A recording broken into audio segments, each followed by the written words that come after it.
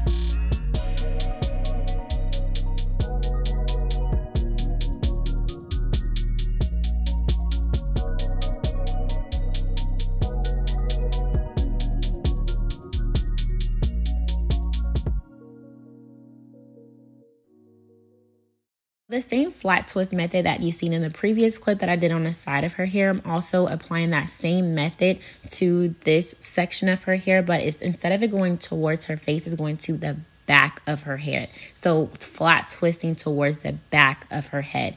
And I didn't show too much of me doing this part of the section of her hair because my hand is so much in the camera and I did not notice it until afterwards when I started editing.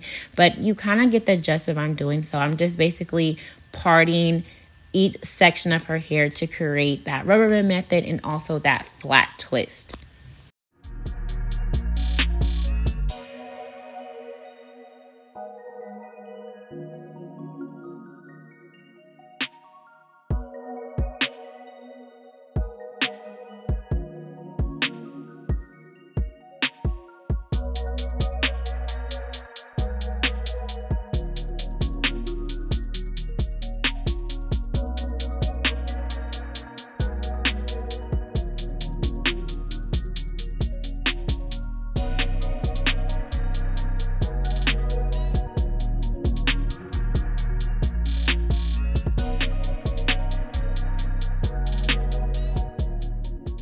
As I mentioned that I do like to go with the flow with Zuri's hair and I think of ideas of what I like to do as I'm doing her hair. And in that previous section, you did see me braiding her hair. But what I'm deciding to do now is just putting those braids in a bantu ball instead of having that down so you can see the rest of that style going on. So I kind of thought about this and I thought it was pretty cute. What do you think?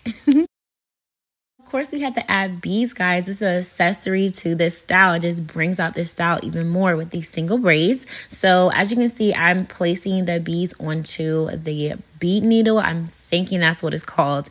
And then on that little hole part of that needle, I place her hair in between and then push up those beads. And it's so easy. I did not know about this bead needle until I seen another YouTube video, because I used to use don't judge me, I used to use a bobby pin and then do it that way. I don't know why, but yeah. Or I used to try to like put product at the ends of her hair and then slowly slide on each bead. And then my friend was like, you know, you can use a bead needle, right? And I was like, oh my God. And then I watched other videos and I'm like, it does come with, the bead needle comes with certain beads, but yeah, that's a different story. So I'm just adding on these accessories. It's very simple on how to use.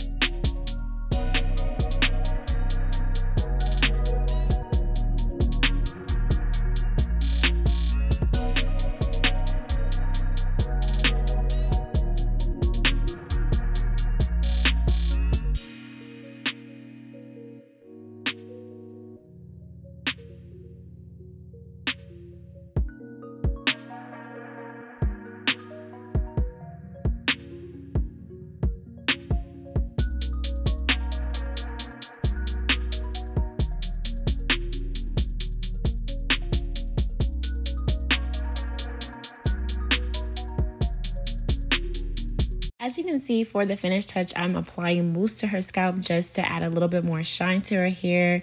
I did place the beads on her hair the next day after doing the single braids, because I got a little tired because with doing her hair is just a lot and she doesn't like me on her hair too much. So it is the next day after applying the single braids, and then I just applied the beads the next day. And I just wanted to place a little bit of mousse to get rid of that frizz and also add shine.